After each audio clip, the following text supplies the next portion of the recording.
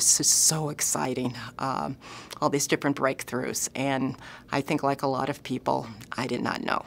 Most of the communities that I work with, which are communities of color and other underrepresented communities, they have no idea. And in fact, I would be concerned that if presented with these things, that people would turn away from it, because there has been a lot of mistrust because of various experiments and stuff from the medical community.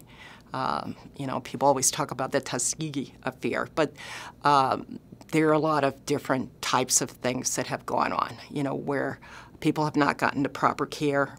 I have a stepfather that I never met because he was misdiagnosed.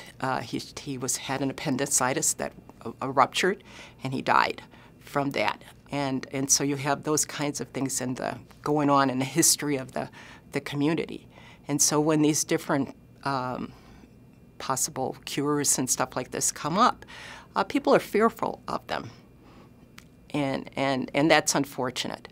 And also people need to do research, you know, which means you need to have subjects to come in to be participating in the different research protocols that are there.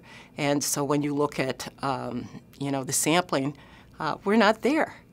And in fact, our genomes need to be included in that so that we all get a better understanding of the whole, you know, what it means to be human, and we're a piece of the puzzle, and we're not there. If we're not part of the conversation, this means that people are making policy and everybody's coming out of their own experience, you know, which is not my experience or other people's experience. And so there's not the richness there. There's going to be things overlooked. If you're not in a conversation, then you're not there. You don't exist.